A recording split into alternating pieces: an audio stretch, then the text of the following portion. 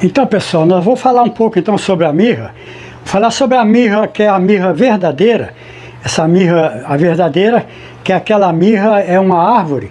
Foi aonde os reis magos pegaram aquele líquido que é retirado da casca dessa árvore, né? E prepara aí um perfume, que é um dos melhores perfumes que existe, e foram levar para poder presentear a Jesus Cristo lá na manjedoura, de acordo com a Bíblia. Então eu vou falar agora sobre essa mirra, que é a mirra verdadeira, que muitos têm perguntado sobre essa árvore. Vou falar sobre ela agora. Então ela é conhecida por poucos, é a comifora mirra. É uma planta medicinal proveniente de uma árvore espinhosa, e ela pode atingir até 5 metros de altura. Essa árvore ela é do nordeste da África e encontra também no Médio Oriente, na Índia e Tailândia. É o local onde se encontra essa árvore. Ela cresce em matas e prefere solos bem drenados, bastante exposição ao sol, e as suas propriedades medicinais, ela pode ser usada como repelente de insetos, repelente de serpentes e também para aliviar dores no corpo. Então essa é a árvore da mirra verdadeira. Essa planta tem propriedades medicinais. A ação analgésica da sua resina, também como outras propriedades já foram descritas em vários estudos científicos. Essa árvore é o seguinte: ela é popularmente chamada de incenso, mirra arábica ou mirra verdadeira, porque tem diversas plantas conhecidas como mirra, mas com propriedade diferente, como essa mirra que eu mostrei antes, que é a falsa mirra, cujo nome científico da falsa mirra é Tetradenia riparia, ou ripária, mas popularmente também é conhecida como limonete, pau de incenso, pluma de névoa. Essa espécie de mirra também é medicinal e muito usada como planta ornamental, essa falsa mirra. Ela também é nativa da África e prefere climas temperados e subtropicais. Ela forma um arbusto bastante ramificado e atinge até 3 metros de altura, essa falsa mirra. Essa aí a gente tem aqui, eu tenho plantado aqui na chácara também. Em muitos locais tem muita gente que conhece. As suas folhas, ela tem o aspecto aveludado, e ali é que se concentram bastante propriedades medicinais dessa planta. Se concentra nas folhas, que é assim, um tipo aveludado. A falsa mirra, ela floresce no inverno. Então no inverno que essa falsa mirra, ela dá as suas flores. As inflorescências ficam na ponta dos ramos, e elas tanto podem ser rosas, lilás, também brancas. O nome pluma de névoa é dado pelo auge da floração. Ela fica bastante exuberante, por isso ela é tão usada como planta ornamental, essa falsa mirra. A floração da falsa mirra é o seguinte: na hora de plantar, você tem que preferir assim locais com meia sombra ou sol pleno, não em local que bate só sombra, lugar úmido, não. Ela gosta de regar moderadamente, e não deixar a terra assim encharcada, porque ela não tolera o encharcamento da terra. E para garantir a boa drenagem, você vai misturar uma boa quantidade de areia quando você for plantar na terra que você vai fazer o plantio dela. Ela é uma planta que você consegue mudar com ela com bastante facilidade. Por meio de estacas, você tira as estacas do caule dela, e aí você faz a estaquia e ela vai enraizar e vai dar uma bela muda para você.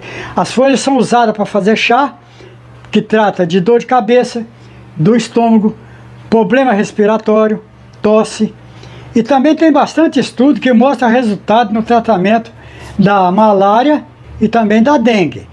A folha da falsa mirra, como as folhas deixam um cheiro forte, aí você esmaga ela, e ela também pode ser usada como repelente, que o cheiro dela é bem forte.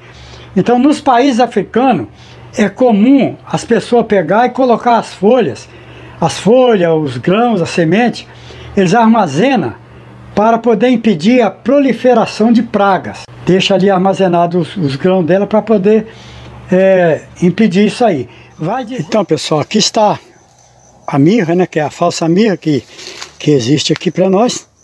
Então ela está aqui, inclusive aqui está uma misturada, né, que aqui eu tenho bastante planta aqui, ó. Tem essa aqui que é a penicilina, tem o cara insulina, né, ali tem, mais na frente ali tem a capeba, pariparoba. Então aqui está tudo misturado aqui, ela é no mato, ela vai brotando e tal. E aqui eu tenho a mirra, muito bonita, principalmente quando ela tá com flor. Normalmente ela dá a flor na época do inverno. Olha como que ela está aqui, ó. Tá bem grande aqui. Essa planta aqui, essa mirra, você pode fazer a muda dela pela estaquia. Pela estaquia dela você faz as mudas. Aqui você pega uma estaquinha dela para poder fazer as mudas. Então ela está aqui num ponto aqui. Eu vou falar um pouco sobre essa planta aqui para vocês. E também aí tem a mirra verdadeira, que é a primeira que eu falei aí para vocês sobre ela. E agora eu vou falar um pouco sobre essa planta que é a falsa mirra, quais os seus benefícios, mostrar como que é a flor, como que ela é bonita. E aí vocês vão acompanhando aí. Você que escorregou e caiu aí no canal, continua comigo aí. Clica no sininho, se inscreva, para poder ir recebendo mais vídeos aí também. E eu vou deixar aí na descrição do vídeo, eu vou deixar o link, que é do grupo Amigos do Canal. É do canal América Brasil Informa. Vou deixar o link aí, se você quiser. Lá você pode trocar ideia, pode mandar fotografia de planta para saber como que é, para que serve. E a gente vai conversando sobre esse assunto. Então eu vou deixar o link aí. E vou deixar também o link de onde você pode adquirir mudas dessa mirra, que é a falsa mirra que nós temos aqui, aonde você pode também adquirir mudas dessa planta, tá bom? Então vamos lá, eu vou falar sobre essa planta para vocês. Mirra, cujo nome científico da falsa mirra é Tetradenia riparia, ou ripária, mas popularmente também é conhecida como limonete, pau de incenso, pluma de névoa. Essa espécie de mirra também é medicinal e muito usada como planta ornamental, essa falsa mirra. Ela também é nativa da África e prefere climas temperados e subtropicais. Ela forma um arbusto bastante ramificado e atinge até 3 metros de altura, essa falsa mirra. Essa aí a gente tem aqui, eu tenho plantado aqui na chácara também, em muitos locais tem muita gente que conhece. As suas folhas, ela tem o aspecto aveludado e ali é que se concentram bastante propriedades medicinais dessa planta. Se concentra nas folhas, que é assim, um sitio aveludado. A falsa mirra, ela floresce no inverno. Então no inverno que essa falsa mirra, ela dá as suas flores. As inflorescências ficam na ponta dos ramos e elas tanto podem ser rosas, lilás, também brancas. O nome pluma de névoa é dado pelo auge da floração. Ela fica bastante exuberante. Por isso ela é tão usada como planta ornamental, essa falsa mirra. A floração da falsa mirra é o seguinte: na hora de plantar, você tem que preferir assim locais com meia sombra ou sol pleno. Não em local que bate só sombra, lugar úmido, não. Ela gosta de regar moderadamente. E não deixar a terra assim encharcada, porque ela não tolera o encharcamento da terra. E para garantir a boa drenagem, você vai misturar uma boa quantidade de areia, quando você for plantar, na terra que você vai fazer o plantio dela. Ela é uma planta que você consegue mudar com ela com bastante facilidade. Por meio de estacas, você tira as estacas do caule dela, e aí você faz a estaquia e elas vai enraizar e vão dar uma bela muda para você. As folhas são usadas para fazer chá, que trata de dor de cabeça, do estômago, problema respiratório, tosse. E também tem bastante estudo que mostra resultado no tratamento da malária e também da dengue. A folha da falsa mirra, como as folhas deixam um cheiro forte, aí você esmaga ela e ela também pode ser usada como repelente. que o cheiro dela é bem forte. Então, nos países africanos, é comum as pessoas pegar e colocar as folhas, os grãos, a semente, eles armazenam para poder impedir a proliferação de pragas. Deixa ali armazenados os grãos dela para poder impedir isso aí. vai dizer que a mirra verdadeira, a primeira espécie que eu falei nela, ela foi oferecida ao menino Jesus porque ela simboliza que aquele rei, além de divino, também era um verdadeiro humano. Então ele ia acontecer o seguinte, ele ia sentir a nossa dor e passar pela experiência da morte. Isso porque a mirra, ela era usada para preparar os corpos para o sepultamento. Então essa mirra verdadeira se fazia isso. E da casca dela, eles tiravam o sumo onde fazia o perfume, que era um excelente perfume, ou é um excelente perfume.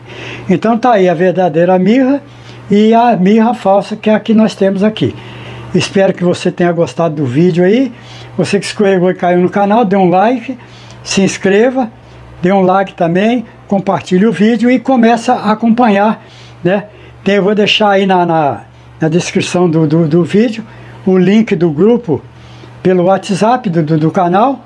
Aí vocês podem entrar nesse grupo e aí podemos conversar, opiniões, trocar ideias, fotografias de plantas e etc. E também vou deixar o link onde você pode conseguir a muda da mirra, da falsa mirra, por exemplo, tem o link onde você pode conseguir uma muda dessa planta, tá bom? Fiquem todos com Deus, até breve, se Deus quiser, e até o próximo encontro. Até lá. Então agora eu vou deixar aí, ó, no vídeo aí, no término do vídeo, aí vai ter dois vídeos aí, dois vídeos que vocês podem estar assistindo, né? Para poder verificar aí 3 vídeos, ou 2, para vocês verificar aí o canal, né? Assistir os vídeos, e aí você continua aí. Se inscreva no canal, dê um like aí, se inscreva, clique no sininho e acompanhe aí o canal, tá bom? Eu fico muito agradecido. Até breve, se Deus quiser.